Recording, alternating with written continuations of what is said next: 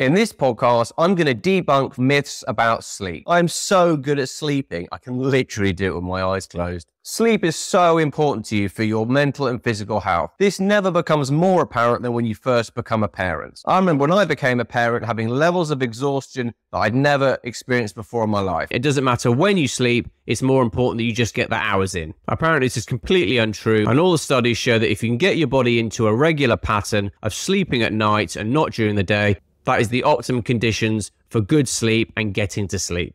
It's possible to function just as well on 5 hours sleep. How much sleep you need is very much personal to you, but from the research I did, the general consensus is somewhere between 7 and 9 hours seems to be the perfect balance.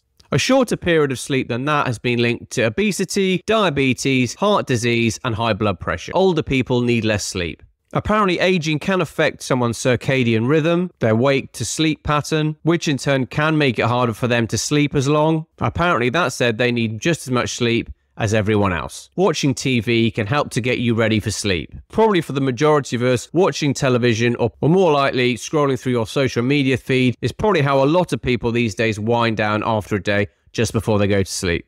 Apparently it has the opposite effect. If anything, it's more likely to stimulate you. And the more stimulated you are, the harder you're going to find it to go to sleep. Drinking a glass of milk before bed will help get you to sleep. You may well have been given warm milk as a child, or you may drink cocoa before you go to sleep, but apparently there's no evidence to show that a milky drink before sleep will help get you to sleep. Snoring is harmless. According to the research I did, occasional snoring or light snoring can be fairly harmless, but consistent and loud snoring can be a symptom of a condition called ONS. This is a condition where people experience short pauses in their breathing or shallow breathing. It's not great, and it's probably something you need to check with your doctor. It's more likely that snoring is going to negatively affect whoever you share the room with, or if you're really loud, who you share the house with. I can never remember it because obviously I'm completely asleep, but my wife can tell me that I can snore horrendously, but that most time her just telling me to stop snoring gets me to stop snoring. If you wake up in the middle of the night, don't get out of bed. I can confirm from personal experience that this isn't something I found to be true. If anything, I find if I wake up in the middle of the night and I stay in bed, I tend to feel more anxious and more stressed, and I'm less likely to go back to sleep. Quite often, if I get up and go downstairs and have a glass of water, or maybe even get up and go into a different room and read a book for a bit, that naturally helps me to relax, which in turn